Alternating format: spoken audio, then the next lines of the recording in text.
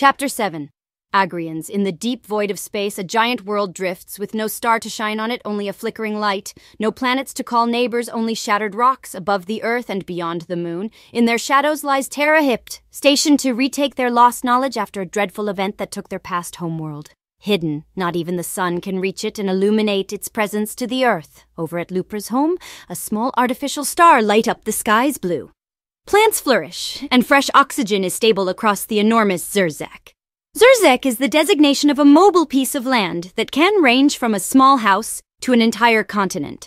A natural reserve held together by the greatest engineers in the universe, the Agrians. Terrain is held together by fluctuating oceans of sand of which are small silicate robots that can stick together and move. It is called super sand. It forms a membrane like that of a cell, and underneath is a vast space of air and machinery holding everything up. Rocks, cliffs, and mountains, and it devours any trash that is either thrown or lost to, then be recycled. It can range from a single cup to a great shipwreck. The Agrians are an independent faction within the Cabrian Omniri, Scythus' world. They take matter into their own hands to maintain these lush gardens of plants and animals, humans and Thillians included.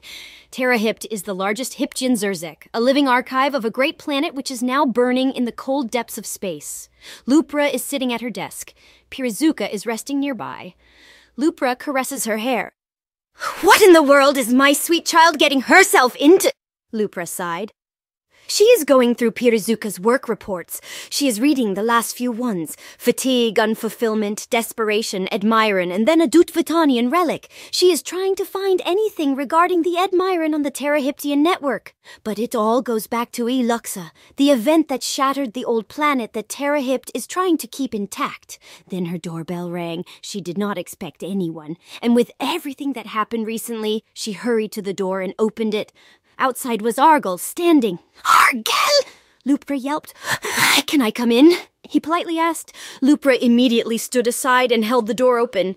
He floated in with the bronze horns of his Agrian helmet brushing against the door frame. Lupra looked outside for any company, but he came alone. She closed the door.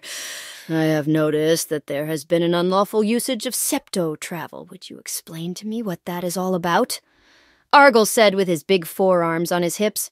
"Ah, yes, right this way." Lupra walked briskly to the back door and presented Pirazuka's SYRSA with the Dutvutanian septoblade on its side. Argal floated towards it. "Is this another one of your silly machines?" Argal asked.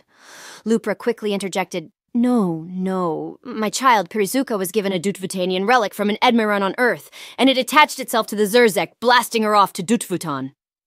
Argal just hovered there, inspecting this Dutvutanian tool. "You will not be punished by breaking the law, judging if you can help me understand this septoblade better. I've also thought about giving the overseers faster vessels and better sensors, and I can say that this tool can do both." Argal turned to Lupra. "Can you pilot it safely to Agratirda?" he asked. "Wait, you want me to drive this thing to Agratirda?" Lupra got a little bit shocked from his request. She has never been below the sands of Terrahypt. She is unsure how to navigate through the insides. "This is not going to be hard, my Thillian.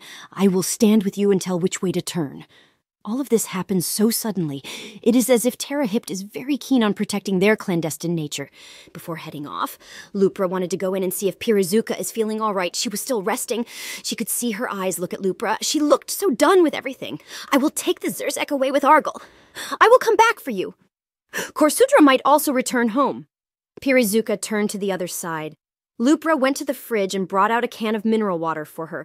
She placed it on the table and walked out to Argal. They entered the SYRSA. It lifted up and flew off.